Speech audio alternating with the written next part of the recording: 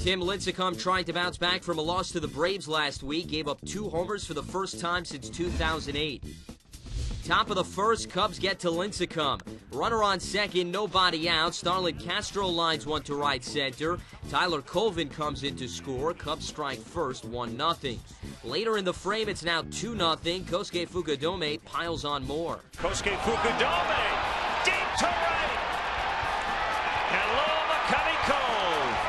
A splashdown home run for Kosuke, and it's 4-0. His 10th of the year. Ryan Dempster tried to build off a strong outing against the Brewers last week. Bottom of the second, it's now 4-1. Travis Ishikawa drops one to left.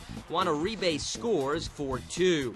Top of the fourth, bases loaded, 2 out. Starlin Castro singles up the middle. 2 runs will score. Cubs pad their lead 6-2. Lincecum gave up 6 earned runs and 8 hits over 4 innings. Bottom of the 7th, Andrew Kashner now in. 2 on, 2 out. Buster Posey in the box. He lifts one deep to left center. Tyler Colvin racing back. Seems to be under it, but he drops the ball. So Emanuel Burriss scores. Aubrey Huff follows. Giants pull within 2, 6-4.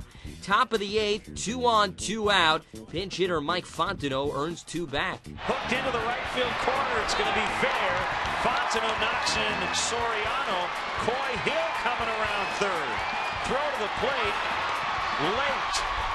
They get those 2 runs back on a pinch hit double from Mike Fontenot. It's 8-4. Move to the bottom of the 9th. Carlos Marmol now in. It's 8-5. Pablo Sandoval in the box. Hits one up the middle. Nice diving stop by Starlin Castro, but he can't get the out at first. So Buster Posey scores. It's 8-6. 2 batters later, though, he gets Travis Ishikawa to ground out to first to end the game.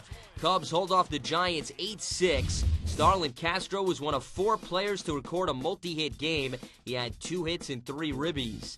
Ramon Ramirez recorded his 1,000th career ribby with a first-inning single. Ryan Dempster gave up 3 earned runs and 8 hits over 6 2/3. He notched his 10th win.